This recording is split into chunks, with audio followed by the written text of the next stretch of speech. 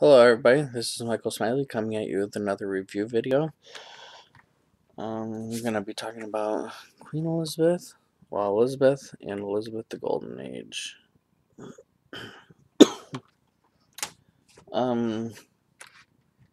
First of all, I love both movies. Cate Blanchett is an amazing, talented actress, and she went above and beyond for her Elizabeth role. I think that they were very nicely done. And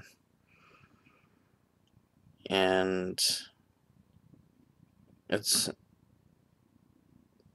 one of the best Elizabeth movies out there. I haven't really hated an Elizabeth actress yet, or not actress, but like I don't know how to describe it. Like when people are passionate about roles is what I should say, and when they're not. And I haven't really came across one that wasn't passionate about playing Queen Elizabeth I. Elizabeth Tudor. I love how the first movie, Elizabeth, covers her early reign before she was queen and when she was anointed or, crowned queen, and then, during the early part of her reign with having her deal with all the backstabbing and betrayal and just the chaos that was happening at the time because the country was transitioning from Mary Tudor, Bloody Mary, um, who was Queen Elizabeth's the first sister. She had the country in a Great Depression, and there was religious nonsense going on. It was terrible. It was a terrible time.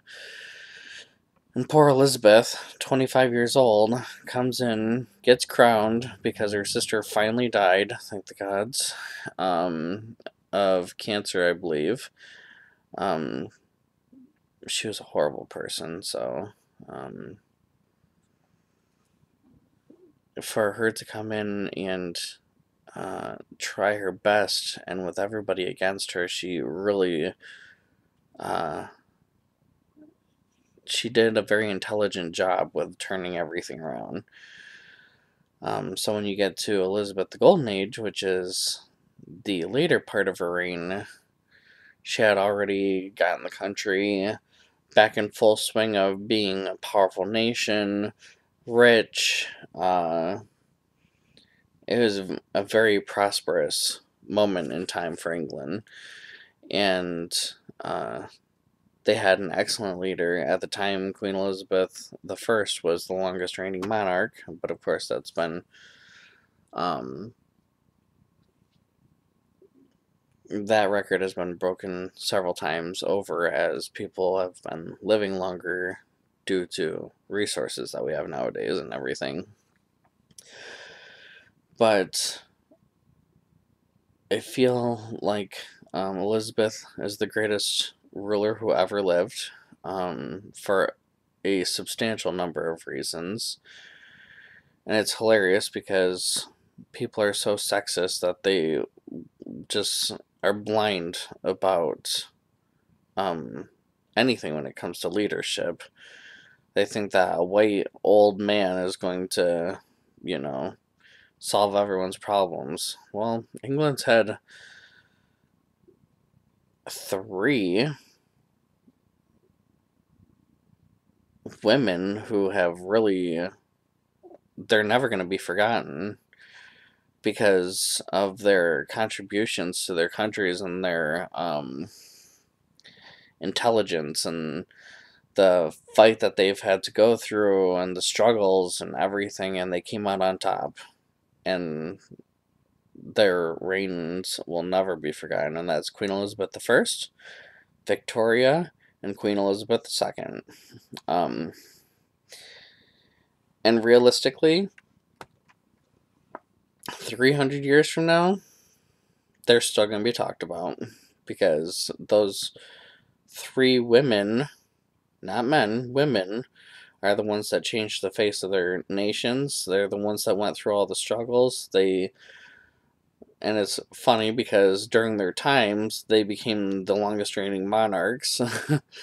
um, and they really did a lot for the world, for their countries, and um, their legacies are going to be immortalized because they've just done so much. So, getting off topic. Um, yeah. So check these movies out if you haven't, especially if you love historical dramas. The only really real complaint that I have about these Elizabeths is the fact that Elizabeth did not shave off her hair and then proclaim herself virgin and paint her face white like that. Her face.